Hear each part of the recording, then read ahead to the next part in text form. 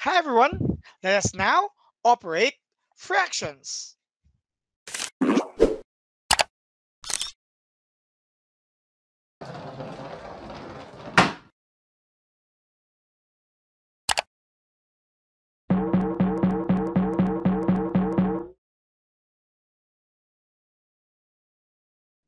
When we operate fractions, we always need the enough and correct understanding on operations of integers because in one way or another, we are going to return to those concepts.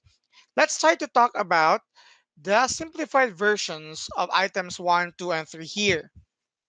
So for items 1, 2, and 3, they're all expressed in terms of fractions. Even if number 2 and number 4 contains integers, we are also going to write them in the form of a fraction. But wait, let's start with number 1.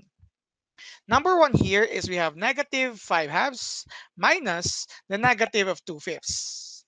My hint here is before we could apply any other things that we could do here, the first thing we need to do is to make sure that the two double negatives here will be changed to plus. And that is actually under the double negative property. This would mean that we can rewrite this as negative 5 halves. By double negative property, the two negative signs will become plus. You have plus 2 fifths. Now, this is what happens when we apply the double negative property here. Now, for this processes here, for this item here, you could apply many different processes. I'm also going to teach you one technique that you could do later. But first, here, our fractions are dissimilar fractions. Dissimilar in the sense that their denominators are not the same. If in case we're in our denominators are not the same, we cannot just say, we can just add directly. You might say, my answer, sir, is negative 7 or negative 3 or for the numerator, etc., etc. Because you need to make sure first that your dissimilar fractions will become similar. And I believe some of you already have ideas on what to do with that. What we need to do here is to come up with the LCD, or the longer term for LCD is also known as the LCM, or the least common multiple of the denominators. As for 2 and 5, their least common denominator is 10. So we could try here to make sure that both of these fractions have denominators of 10. But it's not enough for us to say that the numerator is still 5. Here in the second term's numerator is also 2. This is since we already changed the denominators into the LCD of 10, and the process of changing the denominators to that value of 10 was also, or is also, to be applied for the numerator. My point here is this. Our first term, the denominator of the first term is 2. We change it to 10. By that, we are actually multiplying here. We multiplied rather 5 to 2 to become 10. And that same factor, which is 5, is also to be multiplied for the numerator. So 5 times 5, you will get 25. If you don't like that process, you can also do this. 10 divided by 2. Why divide? Because it's on the denominator. Again, 10 divided by 2, 5 times numerator. Why times numerator? Because it's actually considered to be a number whole that is divided by 2. Again, let me repeat it. 10 divided by 2 is 5 times 5, you will get 25. For the other term, the factor to be multiplied is not anymore 5, but instead it's 2, because 5 times 2 is 10. The same value should be multiplied to the numerator to get 4. Or you could do the same process earlier. 10 divided by 5 is 2, times 2, you will get 4. Now that we have the same denominators, we can just combine them and create a fraction copying the same denominator. And by this, we can just take away the numerator, the operation, and the signs for the numerator here. Again, all other things aside from the denominator must be placed in the numerator. So you have here negative 25 plus 4. Okay, again, minus 25, and you have here plus 4. Now, do not be confused with the proper use of MDAS because it's not negative 29. Okay, do not make that mistake. The result here is when negative 25 is added by 4. You have negative 25 na utang and you will pay 4 pesos. You are left with 21 negative still utang over 10. We have rules already established in our module and even the previous video, and I'm going to repeat those rules as well. Number one, if your answer is in the form of a fraction, stay as fraction. Do not give me an answer in decimal notation, even if it will terminate, because our point here is to be useful, for it to be useful when you reach algebra. Again, if the answer is fraction, stay as fraction. Number two, if your answer is an improper fraction just like this, do not give or do not convert it anymore to a mixed number. Improper fractions are already accepted as it is. And number three, always consider the lowest term or the simplest form of a fraction. Since we don't have any other factor that we could cancel out for the numerator and the denominator, this is already our final answer. The other method I have mentioned earlier is called the butterfly method. This is actually just a technique. Okay, it's a technique. We have the butterfly technique or butterfly method. Okay, this is a technique oftentimes used when adding or subtracting fractions. The butterfly method here will use this. Let me copy this one here.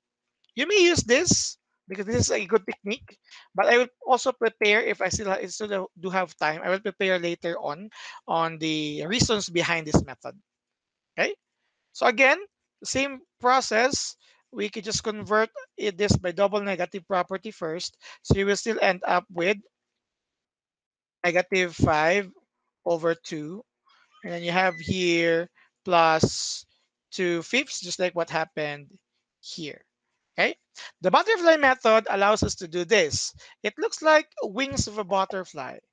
So you are going to have this and then this area here. Okay. This is the first coverage. That means we're going to multiply that. So 5 times 5, you will get here 25. But don't forget, the negative sign is still here. Use copy the operation plus 2 times 2, 4. Okay, again, 5 times 5, 25. 2 times 2, 4. Then you copy the signs, minus and plus. And for the denominator, we multiply the denominators. 2 times 5, you have here 10. Again, this is the butterfly method. Multiply here, multiply there, place the results, copy the operation, copy the sign. And for denominator, multiply the denominators. 2 times 5, we have 10. And then we are going to repeat the same process here. Our result will become negative 21 over 10, same as earlier. This is a very good method.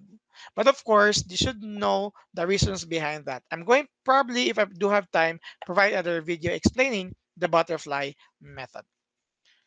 This is only for addition or even subtraction of fractions. Okay, let's proceed to number two.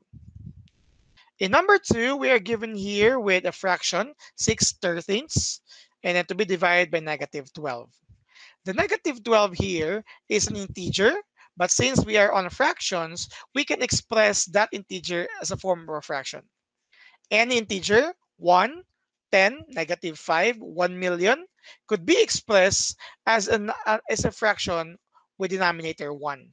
So again, this could become a negative 12 over 1, just to make it in a form of fractions so that we could answer this later a little bit easier. Since this is a division of fraction, there is also another method that you could use. This method is also known as the KCF method. Okay? KCF method means we are going to keep, change, and flip the terms. Again, keep, change, and flip the terms. This is possible for divisions of fractions. Don't worry, like the butterfly method earlier, if I still have time, I'm going to provide also another video explaining the reasons behind this method. But this is the method to be applied here since the division of fractions. So when you say keep the first term or keep the dividend. Keep as it is. Do not change it. Okay? Keep. That's for K.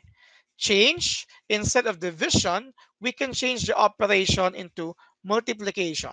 Why? Because it's much easier for us to have multiplication than division per explanation behind the processes. Okay? So that's skip the first term, change the operation to multiplication, and flip. What do you mean by flip? Flip this divisor. When you say flip, give its equivalent reciprocal.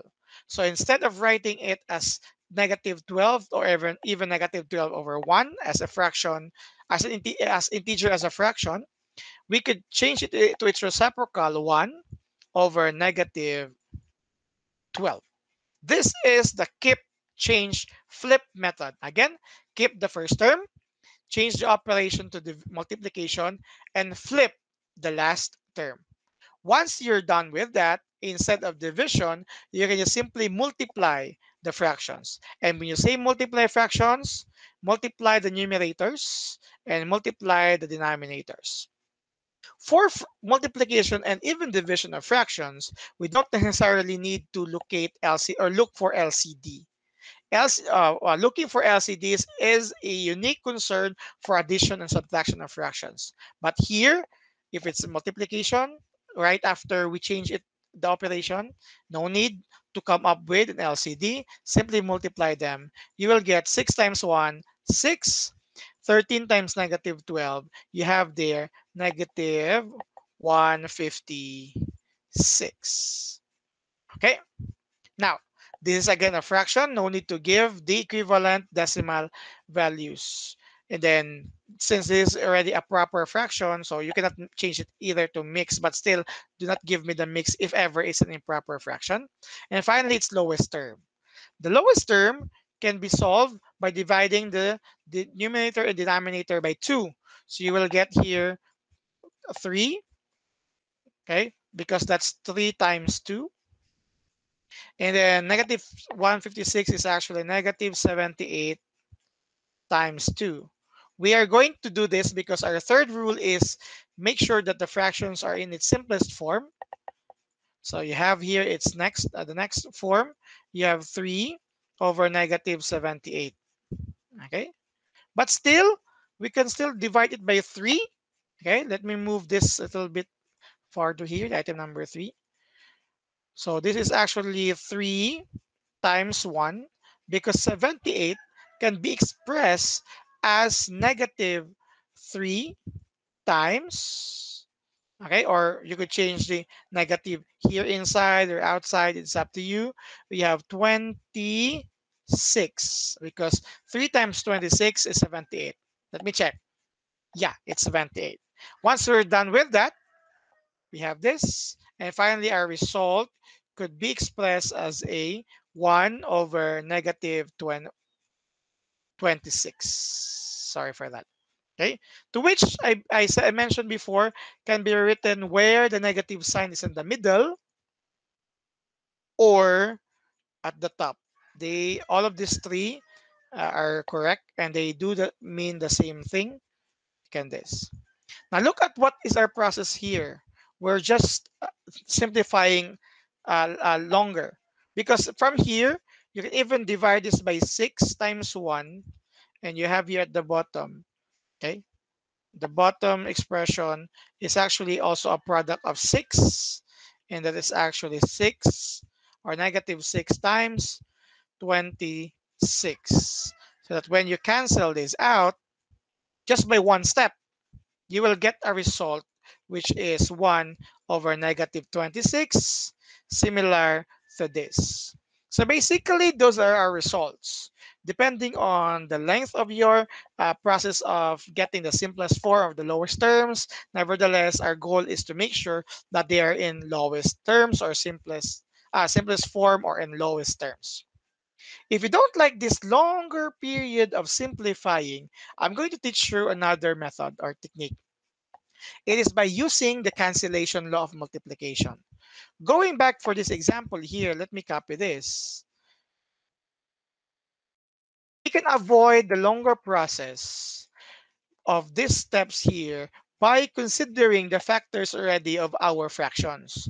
And I'm talking about the factor here of 6 and 12.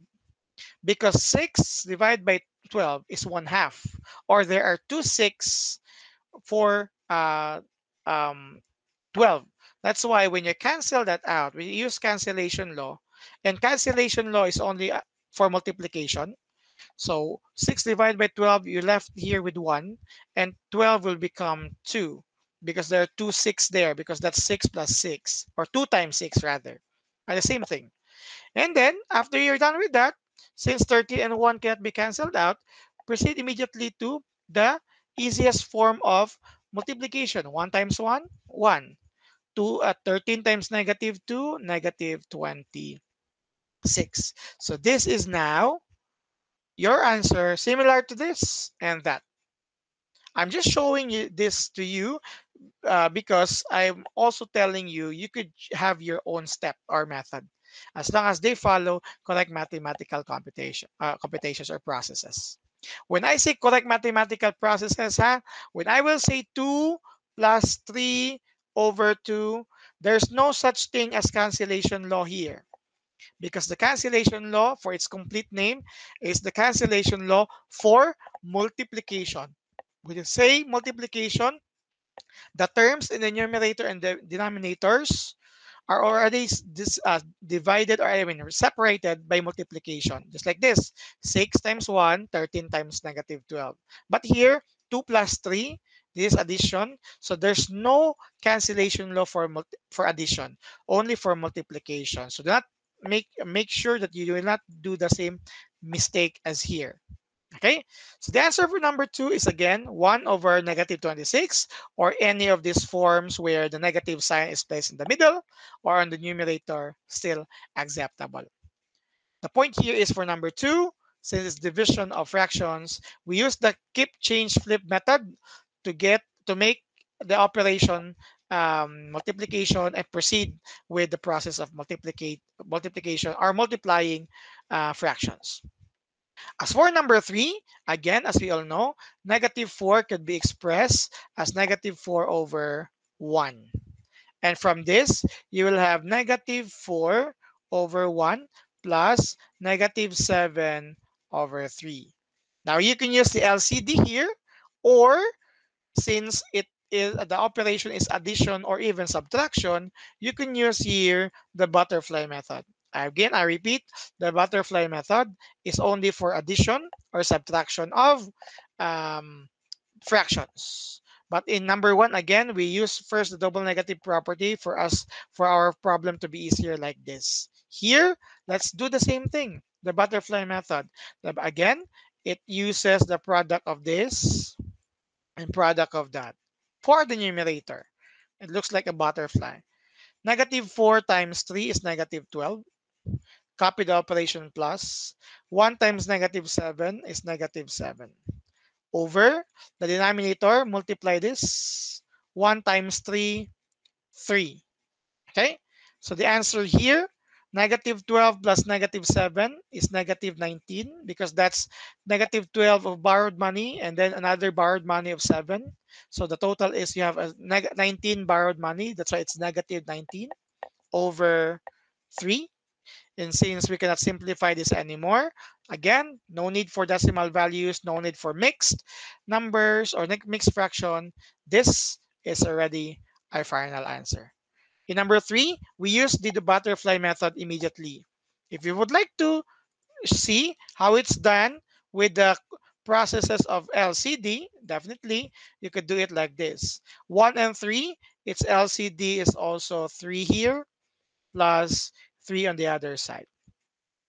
3 divided by 1 is 3 times negative 4. That's why you have negative 12. For the second term, 3 divided by 3 is 1 times negative 7. That's why you have negative 7. And then you have the same denominators. And then you copy all other concerns.